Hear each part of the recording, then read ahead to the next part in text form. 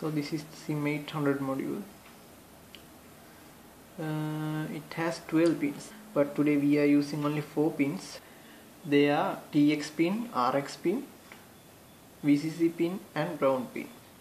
So let's see what are the pins that we can see in this module. So they have mentioned the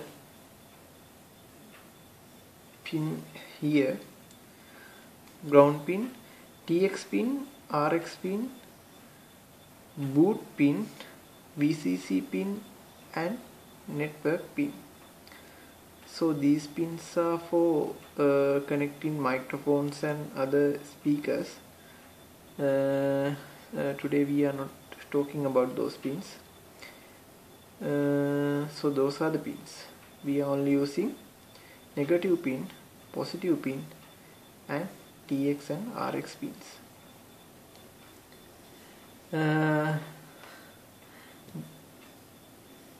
There's a specialty in this module.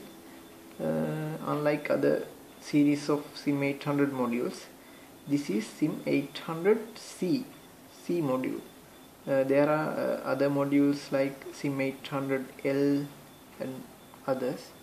As this is SIM800C model, we must connect this ground pin with boot pin to turn on this module. In other modules we don't need that.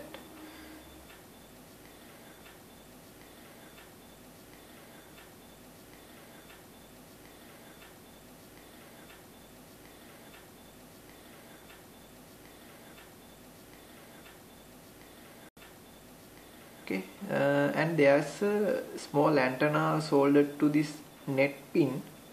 This antenna also comes with this module. We can solder it to the net pin of this module. This is the SIM slot. In here we should enter the SIM. Now let's see how we should enter the SIM. So this is my SIM card, and we should enter the SIM in this way. So this is the notch. Enter the SIM here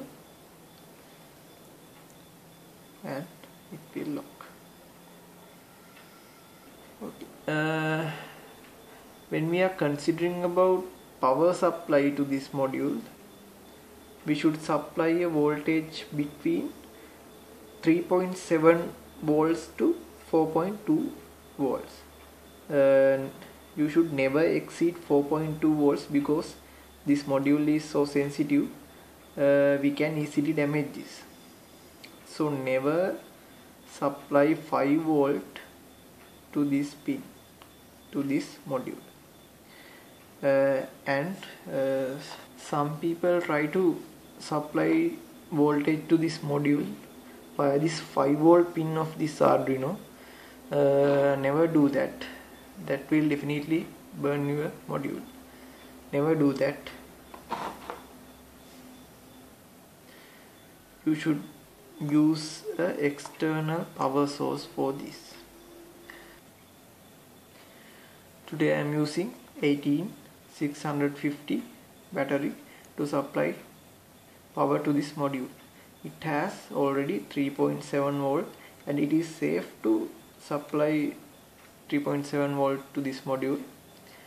So we can easily we can use this battery. Okay, let's see how to connect the power and Arduino to the GSM module.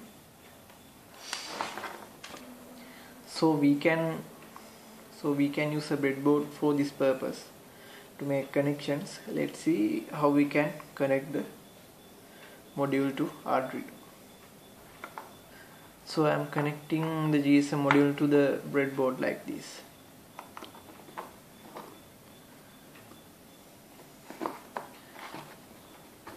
So when we are powering the GSM module, we should attach a capacitor for this. In here I am using a 2200 UF capacitor. we are using this with the positive and negative pins of GSM module.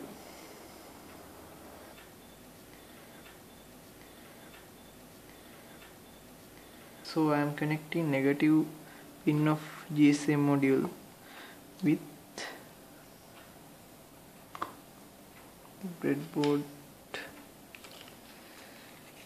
and the positive pin of GSM module with the other rail, and then we should add the capacitor, the negative side of capacitor with negative pin and the positive pin of capacitor with positive pin, like this.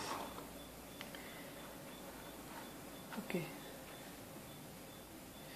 I connect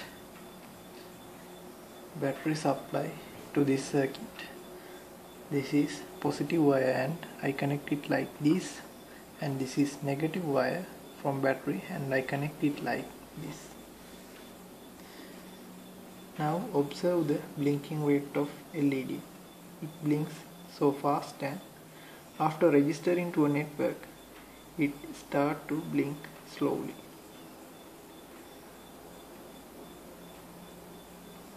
It is not yet registered to a network. So now you can see it blinks slowly. That means it has successfully registered to a network.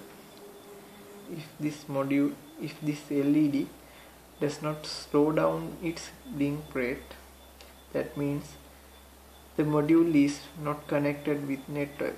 That means there is an issue with your SIM, or you don't have certain coverage in your area. So try to swap a new SIM. So try to put another SIM to this module. So now we have to connect the Arduino to the GSM module. So like this, I am connecting the negative wire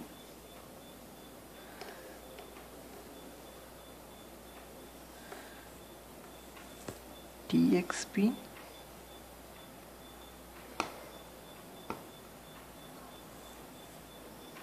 and the RX pin.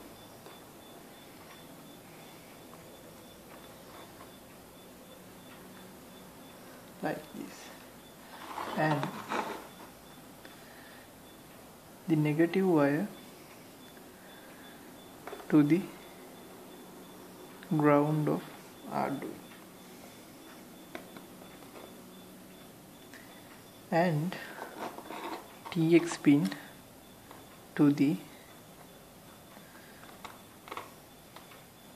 pin 2 of Arduino, and RX pin to the pin 3 in Arduino, like this.